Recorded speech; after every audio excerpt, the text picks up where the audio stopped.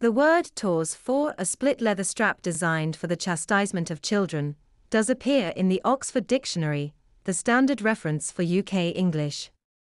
The book you refer to was published in the early or mid-19th century, as far as I can see, and at that time there were significant dialect differences between regions of England, let alone Scotland.